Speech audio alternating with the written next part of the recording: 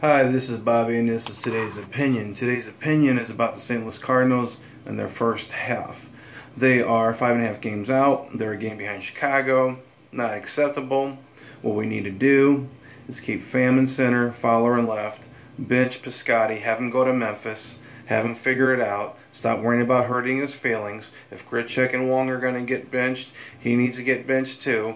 It's only fair. If you're not going to hit, you need to sit.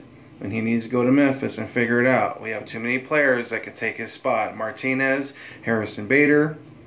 If we can make a trade, maybe Lance Lynn package with somebody else for Josh Donaldson to Toronto. We can put him at the third. He could be the fear hitter in the lineup that we've been missing, that people would be afraid of, and make our lineup much better.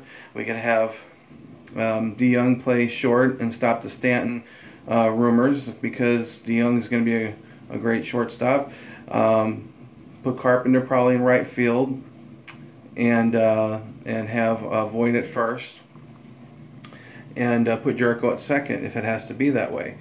And you have a log jam in the outfield, which means somebody's going to have to be packaged in a trade for Lance Lynn for Josh Donaldson to Toronto, which would be the way to go.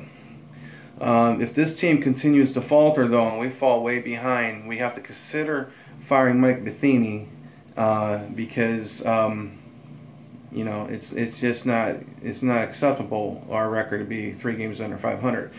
If things continue to go into the toilet, we need to consider a managerial change. What I'm more curious about than anything is why Mozeliak got promoted for doing such a lousy job in the first half. It's only fair if Matheny keeps his job with Mozeliak getting a promotion, but at the same time, doing 2 stupid things doesn't make anything right. And the stupid thing, other than promoting Mozeliak, which was stupid, it would be to have Matheny keep his job if we continue to play like crap. Even though it would be the fair thing to do because Mozeliak got promoted, it wouldn't be the best thing to do if we continue to falter. So, something to think about. If we don't get any better, then Matheny needs to go and somebody else needs to come in.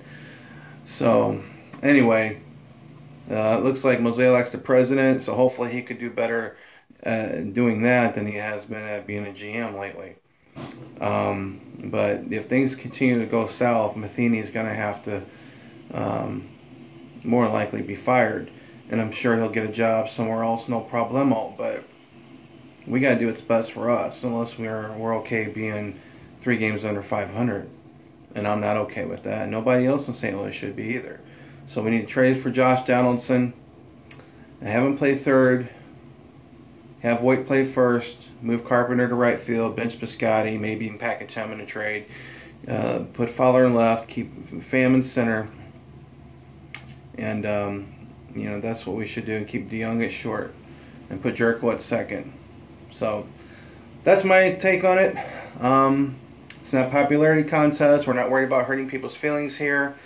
What we need to do is those things, and what really boggles my mind is when we got Dexter Fowler in the offseason, people were saying how it's going to be so good to have somebody cheer people up and get them hyped up for the game. I'm of the opinion that if you're making millions of dollars and you need a guy to come in from another team to join your team to cheer you up, to make you feel good about your job of playing a kid's game, getting paid multiple millions of dollars, then maybe you either need to get your head examined or you need to quit. Because if you need a cheerleader having a job that good, making that kind of money, then you're just really immature and you don't belong playing the game. I mean, you know, baseball players as it is are just, you know, they're loafing, half efforts. The game's not half as entertaining as it was in the 80s. You're paying 10 times more to go see the game, 10 times more at concession stands, and you're getting not even a third of the product that I grew up watching. People don't run out ground balls no more. They loaf. They take their sweet time throwing a ball back into the infield, and they get overcompensated for it. So let's pay people to give, you know, efforts of half class, and it's not acceptable. If I was a manager, I would tell everybody who doesn't run out a ground ball at full speed or run the bases at full speed on any kind of contact that you're going to be benched.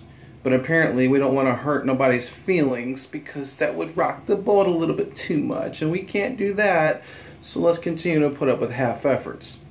And it's not just the Cardinals, it's every team.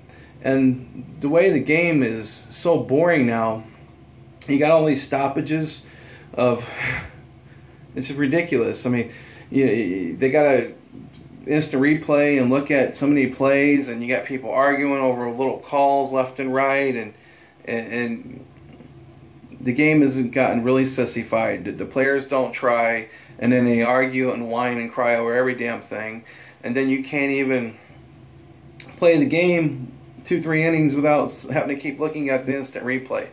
The game has completely gotten really slow, and it's gotten really boring, and I don't think they're going to worry about doing anything about it because they're making their money regardless, and it's a sad state of affairs.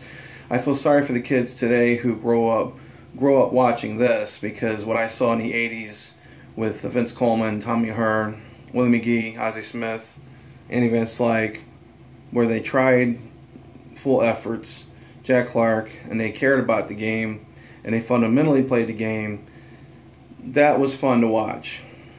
This stuff today is boring as hell. Anyway, this is Bobby. Subscribe below, and I will talk to you soon. Have a good day. This is my opinion.